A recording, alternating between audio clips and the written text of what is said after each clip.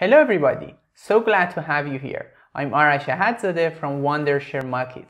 Welcome back to our Mockitt Redesign series. In today's video, we will redesign TikTok, the newest popular social platform. The profile page is one of the most important pages in the TikTok app. Well, the current version has a clear structure, but do you have the same feeling that the bottom grid that gathers all the videos together doesn't look neat? So we will redesign the TikTok profile page. Before we get started, please consider subscribing to our channel because very often we release many interesting tutorials and you might find them helpful. Alright, let me go ahead and click on the create button, and then I'm gonna hit prototype, and from here I'm gonna choose iPhone 12 Pro or 12, and then hit the create button to create our project. There we go, our project has been created successfully, and I'm gonna rename this project to TikTok. And now let's figure out what we need. For this redesign project, I'm gonna use dark mode, okay? So first of all, I'm gonna go ahead and create a rectangle as my background, just like that. Let me draw a rectangle that fits my artboard's dimension, and I'm gonna modify its color to a dark gray. Alright, now let me move this layer down and put it below my other layers, just like that. And now I'm gonna go ahead and select the status bar and uncheck the fill and also modify its color to white. Alright, let me go ahead and remove this navigation bar as well because we are going to create our custom navigation bar. So I'm gonna hit T on my keyboard and create a text layer, and here I'm gonna write Wondershare Mockitt, and let me modify its color to white and also its font to Montserrat. And finally, I'm gonna modify the font size to 15 points, just like that, and let me align it horizontally. What else do we need for our navigation bar? Well, I think if we put a left arrow on the left side, it would be great. So let me head over to the resources, and I'm gonna go to icon, and I'm gonna go to material design icon. Alright, let's look for arrow. There we go. I'm gonna choose this left arrow and just drag and drop it into my artboard. And now it's time to modify its color to white. Perfect. And finally, I'm gonna align it with my text layer, this title, and its left margin is gonna be 24 pixels.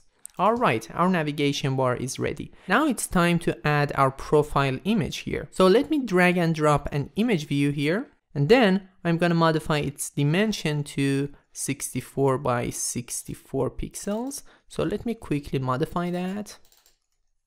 Alright, and also I'm gonna make it rounded. So let's increase the corner radius amount to 20 pixels.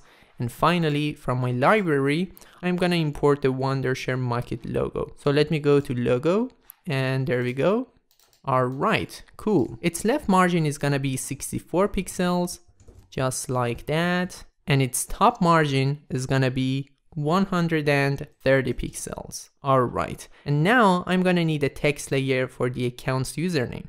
So here I'm gonna write at wondershare.mockitt, and also I'm gonna modify its font to Montserrat and its color to white. There we go. The font size is gonna be 13 points. And also let me align it with my profile image. Its left margin is gonna be 16 pixels, and I'm gonna move it down a little bit. Let me duplicate it, move it down, and here I'm gonna write design interactive and animated prototypes. Alright, let me make it smaller, just like that. Its right margin is gonna be 64 pixels.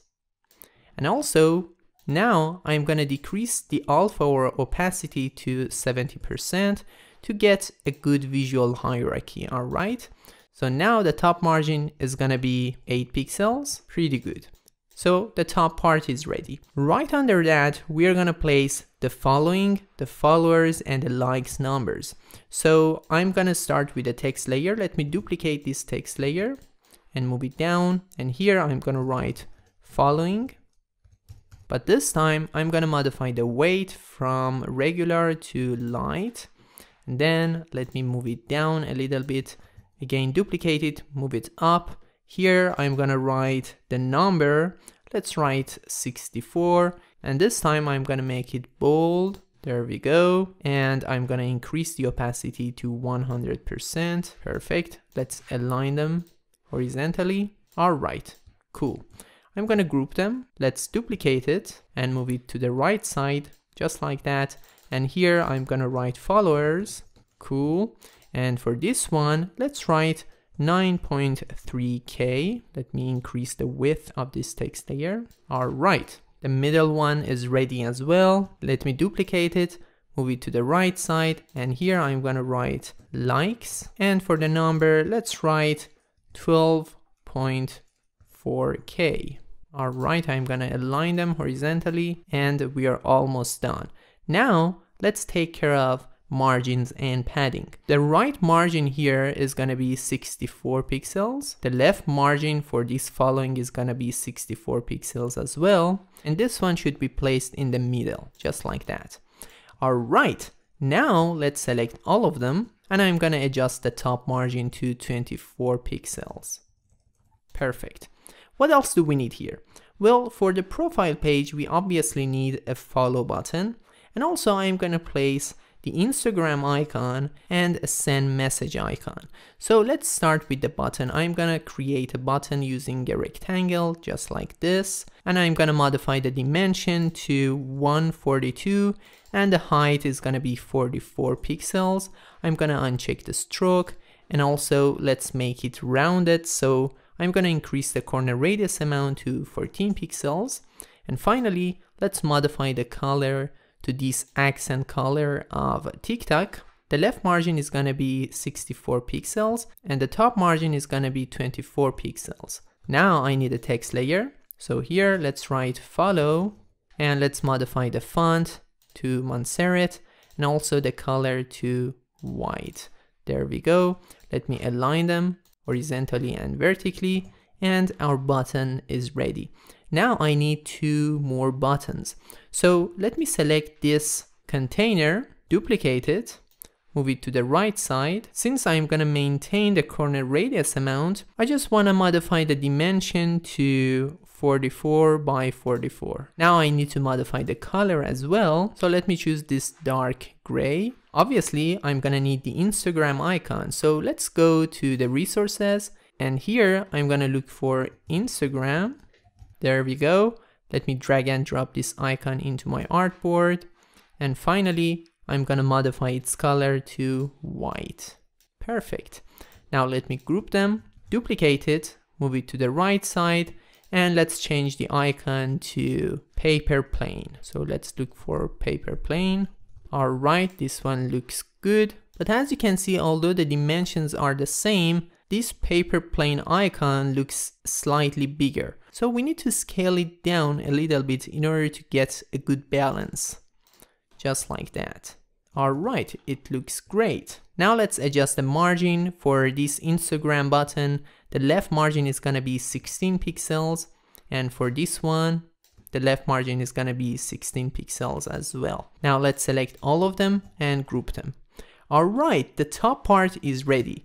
Now it's time to move on to the next section. Right below this top part, we're gonna place 2 tabs, okay? The grid tab and the favorite tab. So let's start by dragging and dropping the grid icon into our artboard.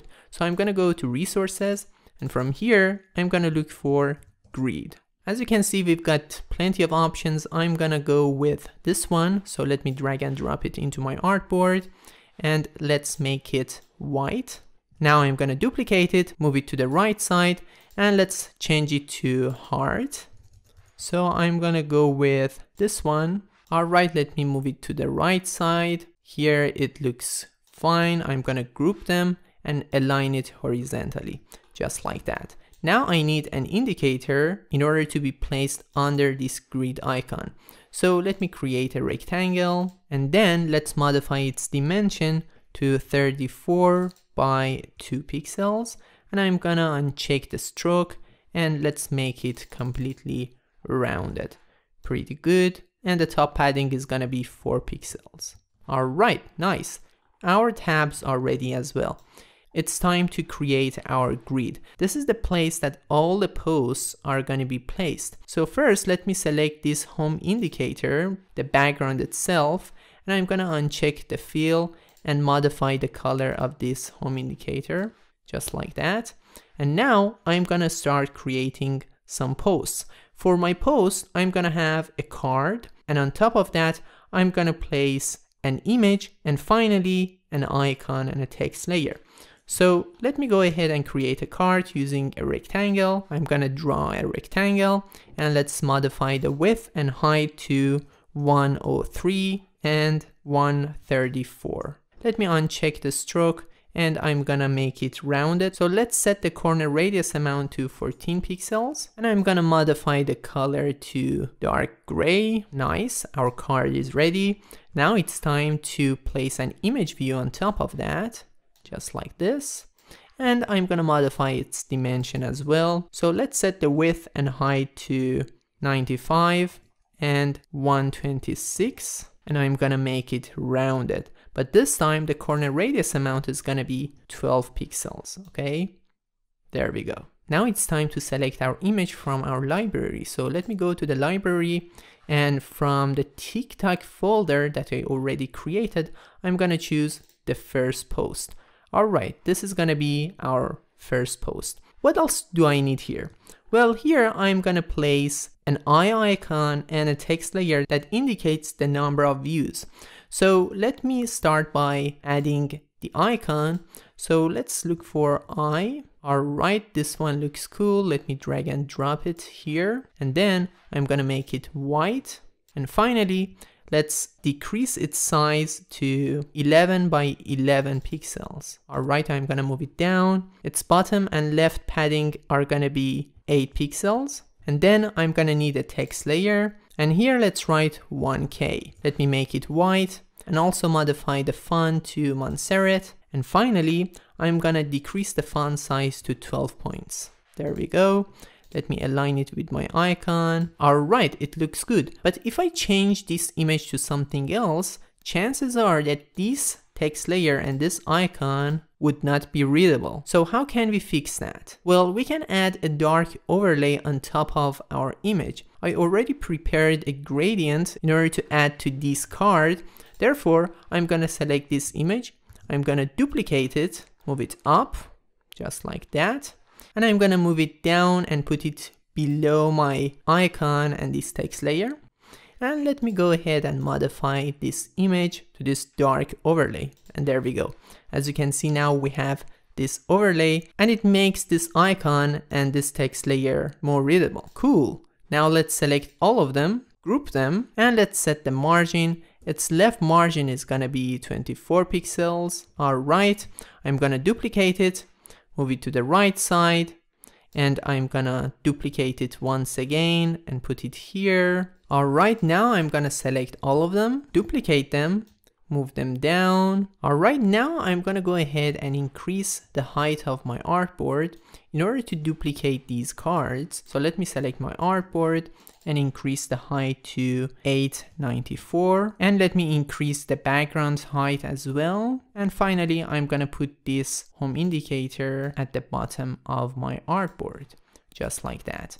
But now I'm gonna select this tab bar and this indicator and move them up, just like that. And also I'm gonna select these cards and move them up. And finally, I can select these 3 cards and duplicate them. All right, cool. I think I can move them a little bit up to get something like this. Now I'm gonna go ahead and modify the content of these posts, and I'm gonna fast forward this process. All right, as you can see, our posts are ready. Now let's go ahead and preview it. There we go. As you can see, I can scroll it down and up.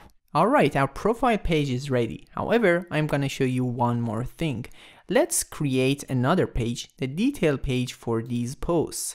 So I'm gonna go ahead and create a new screen. Let me click on this plus button and let's call it detail. Then I'm gonna select my background, copy it and paste it for this detail page, just like that. However, I'm gonna adjust the dimension a little bit since this new screen is slightly smaller, and I'm gonna modify the color of the status bar and also the color of the home indicator. There we go. Now I'm gonna show you one of the newest features of Wondershare Mockitt, which is the video component. If you head over to the resources and go to libraries, I'm gonna go to basic, and from here, if I scroll down, you can see that many new components have been added to this library recently. And I'm gonna choose video, and let's drag and drop it into my artboard, and then I'm gonna scale it to fit my artboard's dimension, just like that. Now, let me move it down and put it below my other layers. And finally, right at the bottom, I'm gonna place 3 different buttons. So let me drag and drop an image view into my artboard, and I'm gonna make it 44 by 44 pixels. And finally, let me go to my library, and from the icons folder, I'm gonna choose this one. Let's duplicate it, move it to the right side, and I'm gonna modify the icon to this one. Once again, let's duplicate it, move it to the right side, and let's modify the icon to something else, this one, the share icon. Now I'm gonna adjust the margin to 32 pixels. And finally, let's group them and align this group horizontally. All right, and I'm gonna move it down. And if I select this video component, on the right side, you can see that we have different options. Here in this text field, you can paste your URL. For example, you can just go to YouTube and copy your video's URL and paste it here. This is exactly what we are gonna do. And also you can adjust these settings. You can check the autoplay, you can check the loop, you can hide the controls. I'm gonna hide the controls, and I'm gonna check the autoplay and loop, okay? And now let me paste my URL here. There we go. And as you can see, nothing happens. That's because we need to first preview our page. But before that, let's go to the profile page. And from here, I'm gonna choose this post, and I'm gonna click on this Thunderbolt icon and drag it and drop it on the detail screen in order to create an event. And then if I go and preview it, I can click on it, and there we go. Can you see how cool it is? Okay, that's all for today's episode. If you liked our video, please give us a thumbs up, and you're welcome to leave your opinions in the comments section below. Thanks for watching. I'm Arash, and hope to see you in the next episode. Bye bye.